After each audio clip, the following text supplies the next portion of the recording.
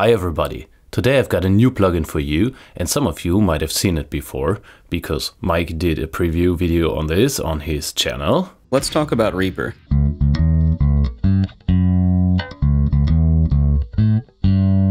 That was for you, Mike. So, let's have a look at the plugin. Hey John, you can't have a new plugin without a bass player present.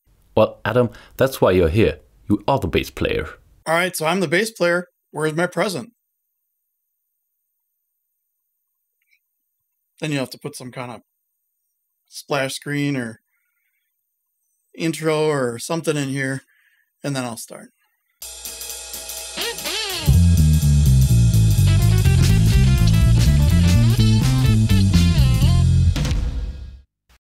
Hey kids, Adam here. Today there are two presents.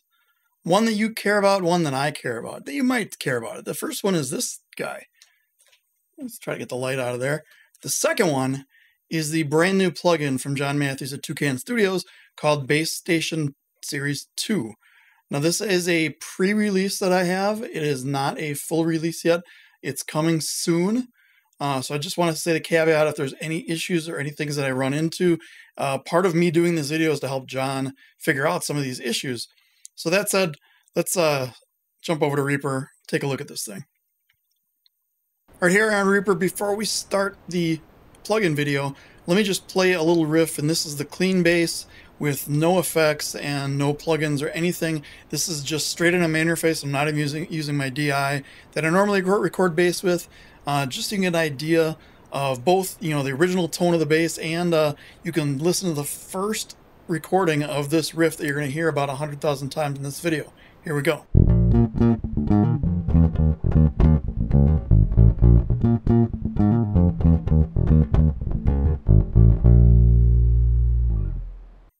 Now let's take a look at this plugin. So it is a Series 2 plugin, which means the first thing is you can resize this to any size you want. I'm going to make this pretty big here.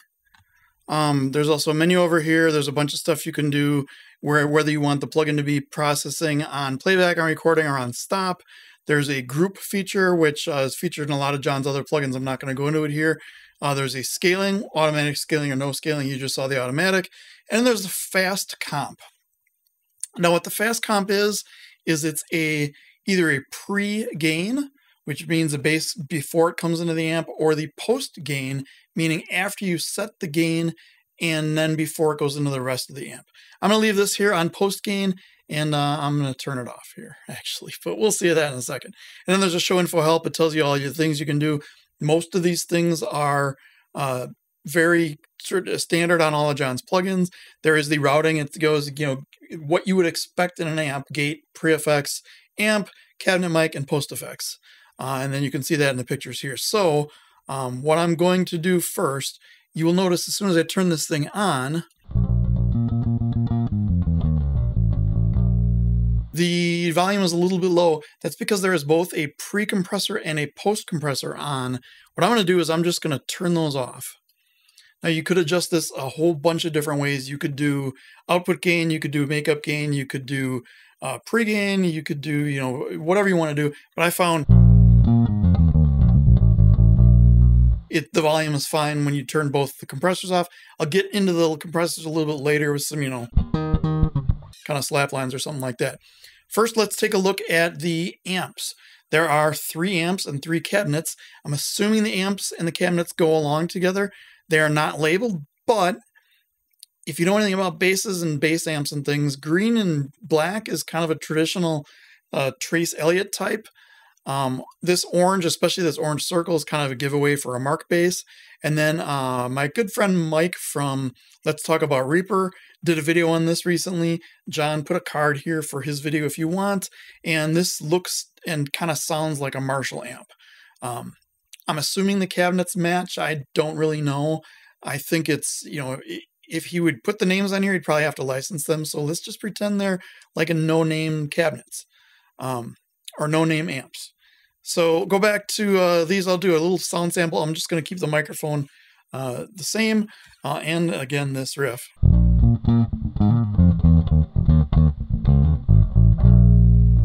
And then we'll go to the orangish mark-based looking thing.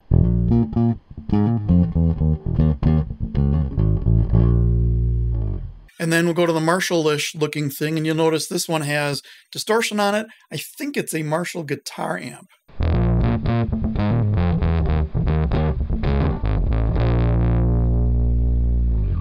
You know, maybe even a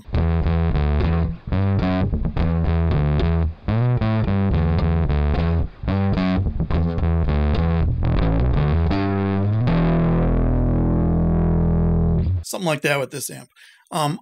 I am going to go with the mark bass that sounds closest to this tone that I'm looking for, but I will say that all of these controls are the same.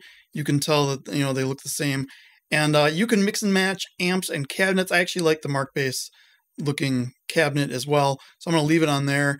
They have things that you would expect in an amp. There's a gain. If you turn all the way down, it's quiet. If you turn it all the way up, it will probably click. Yeah, we won't do that. We'll turn it maybe halfway up or so.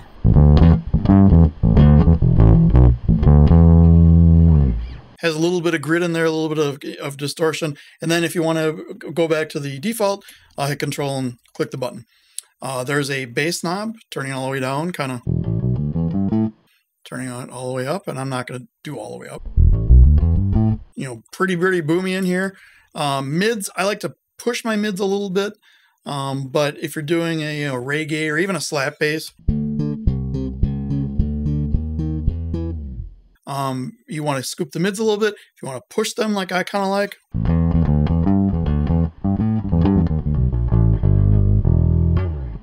we'll leave that back in the middle. And then treble, take all the treble out. You kind of have this like old time.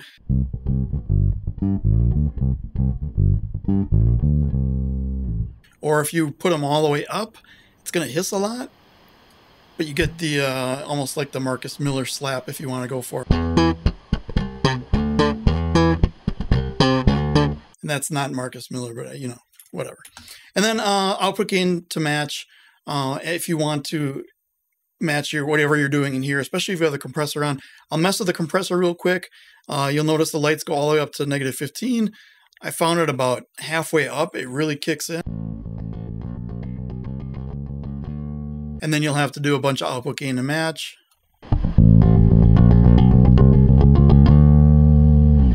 I kind of like this all the way off, and I kind of like the output gain just there. At the end of the chain, then, there is this LA3 style compressor. You can, you know, a nice view meter here, and it's the same thing. This is going to have everything in the amp stack, including the cabinet, the amp, the microphones, all the effects that you see down below. We'll go through those. And then you can compress all of that at the end. And that's, you know.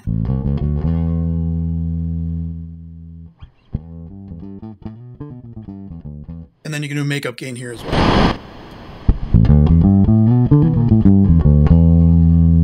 And we're going to turn this all off. We're going to pretend that we didn't just clip everything and move on from here.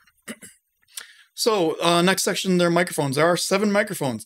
I do not know all the names of these microphones because I am a bass player and I put my cord into the amp and then let the sound guy deal with that. Or my own recording, I use a DI. But this one looks like a SM57. This one looks like a black microphone, large condenser. This one looks like a different large condenser, maybe a Lewitt style, although it's probably an older style than that. This is like the D112 or 212, the Shure kick drum mic that people use. This looks like one of the droids from Star Wars. This looks like some kind of weird spider thing. And then this looks like one of these like rocket launchers. I don't know if that's really it. I've been playing around with these. If you look at Mike's video, he did all these different microphones. I'm going to stick to this one because it kind of looks cool. There also is a move microphone, which moves it from the center to the side. So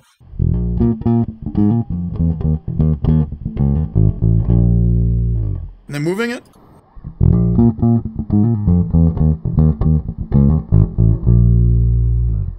Adds a lot of mids. Each microphone has its own characteristics. When it comes out, play with them. I'm not going to bore you. I'm already sick of this riff. Let's move on to the effects. The effects are cool. The first effect I want to talk to is all the way on the right. And in the order, they go left to right. So you can see all the effects and then the amp and then the end compressor. Now you can move any of these you want. So if you want to put the amp before all the effects, I don't know why you would ever do that. You can. If you want to put this compressor before everything, that I could see why you would want to do. You can do that. If you want to do things like move a distortion at the end of the chain or the beginning, you can do that. A lot of different possibilities here. But the first one I'll go to is all the way on the right here. It's the DI mixer. What this is it has a crossover, and you can do low or high DI, and you can mix in both the DI and the wet mix. In this case, the wet mix is going to be the effects. So like if I turn on just this wah here, and it doesn't click like a real pedal would. Oh wait, maybe not. But you can see the red light on. Listen how this sounds.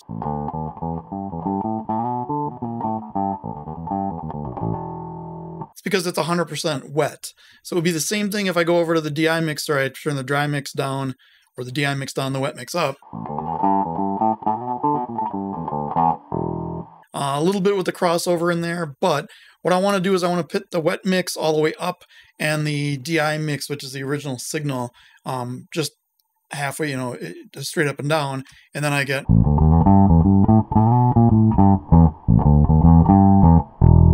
And then we can mess with the frequency here. I kind of like it a little bit in the 3-ish range.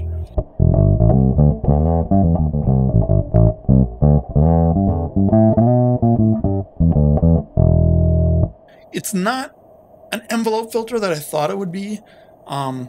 It is more of a just a wah if you would have the wah and you were changing the thing. So you could actually... Maybe I won't even want to say this out loud if it's not true, John. I'm sorry. You could automate the wah to kind of move up and down. I'm hearing a little bit of hiss here, so I'm going to go into the gate function, which I kind of skipped. If you click on this gate drop down or anywhere here, it brings up this gate. It will do a detect. So if you leave it completely silent until I make any noise, you'll notice all the noise went away out of the output signal. And now...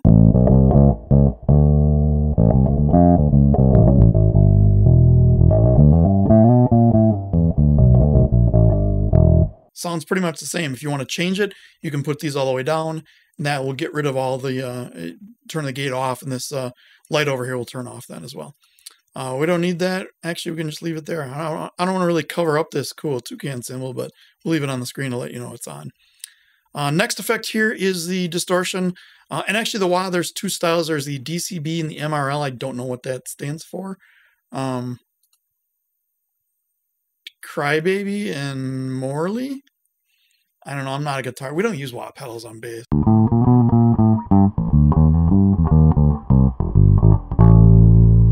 So I'm going to turn that off, go to distortion. This one has a TS, which I'm assuming is a tube screamer, and a doom screamer. I don't know what that means, but I'm assuming that's two different kinds of distortion.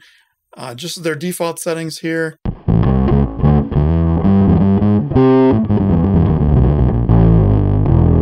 And then the DS one.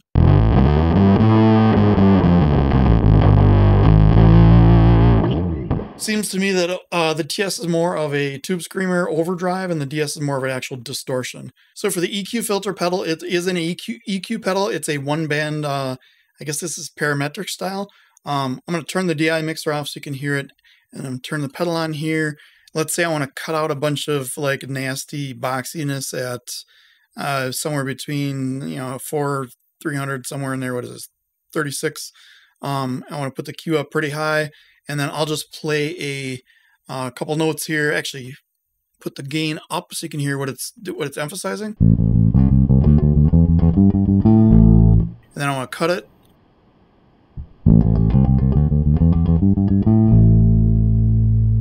Let's go on to the cool effects like the phaser.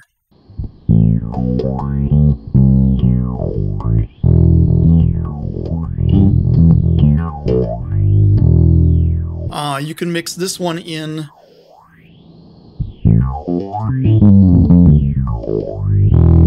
You can change the rate, the floor, the ceiling, and the feedback levels. You can get to really crazy.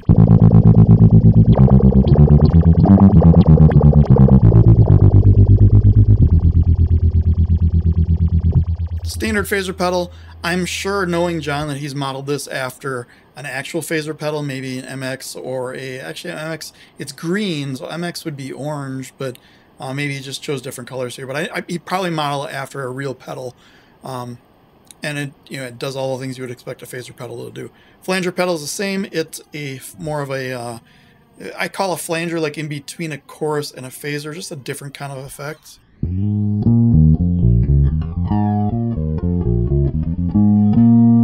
You got the depth up there really high.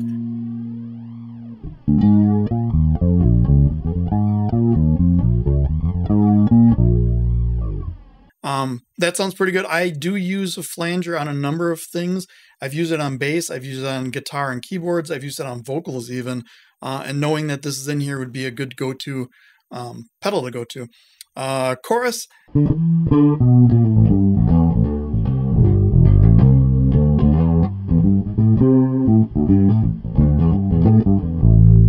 There is a stereo drop-down button here that should change between stereo and mono, but it's not.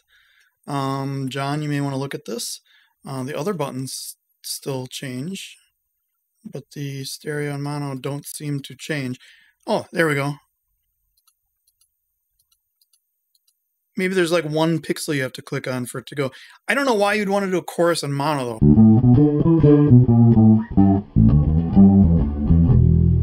Because it's really the whole purpose of it, and turn the depth down so it doesn't sound like aliens here.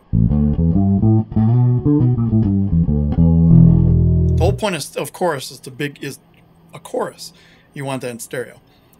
So those are the effects pedals. Again, this DI mixer, since we're not using it anymore, we can turn it off. You can do a lot of really cool things here. If you wanted to do a phase distortion, you could turn the distortion on. You could turn the phaser on.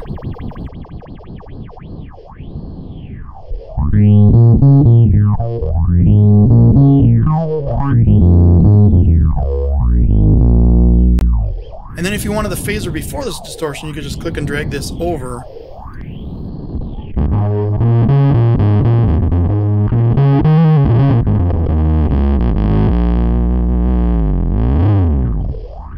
And you get that effect. I'm going to turn this off because it's pretty annoying to listen to. But that's one of the things you can do with all these pedals. And then, of course, you can, if you don't want any of the pedals there because they bother you by the looks of them, you can click the X and get them out of there. That way you don't accidentally click on something. So before I said, let's work on like a slap tone. Let's try to dial in. I'll use this same amp. I kind of like this one. I mean, the other ones are there. It's green. In fact, let's use the trace to do this. This one has more of a scooped mids anyway. First thing I want to do is put in some pre-comp or fast comp so I can get some of the peaks on the way in so they're not hitting the amp too hard.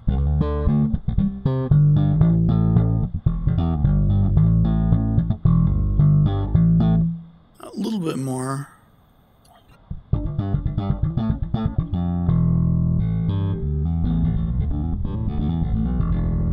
All right. Bass, I probably want to cut back a little bit on. Mids, I probably want to scoop a little treble. I want to pump up a little bit.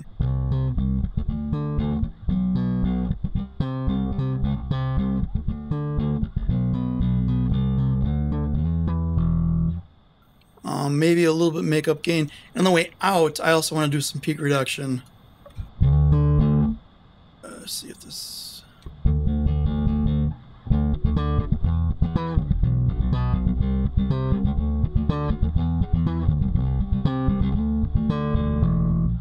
A little bit of makeup gain there. Maybe not that much. You notice the makeup gain is touchy? That's really, really big compression in there. Yeah, a little bit more treble. I actually want to bump the mids back up because this amp seems to scoop the mids a lot.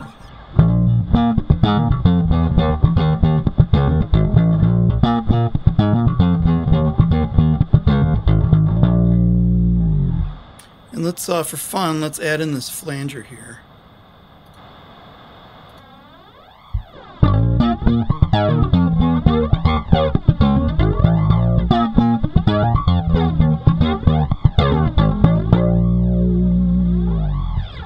let's try to get a kind of a distorted rock bass sound. So I'm going to do reset to factory defaults here. We'll stay on the Trace L8 one. Let's go to this, back to this microphone I was using. Add in a little bit of pregain. It's a 5 or so.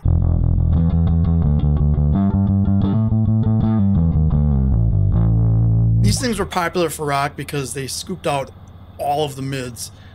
I don't really like that as much, so I want to add some more of the mids back in.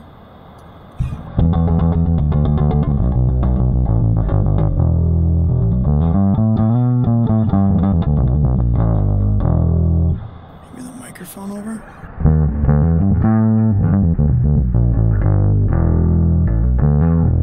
Maybe here's where I'd use the EQ pedal. Kind of bump some of those mids up.